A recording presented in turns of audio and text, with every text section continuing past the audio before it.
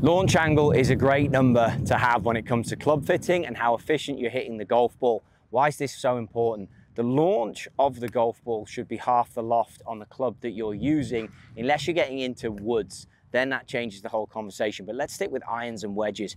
We're looking now at how the golf ball initially launches off the blade. If you can get it half the loft on the iron that you're using for a good player with speed, that's going to then set you up for success in other areas with the full swing kit.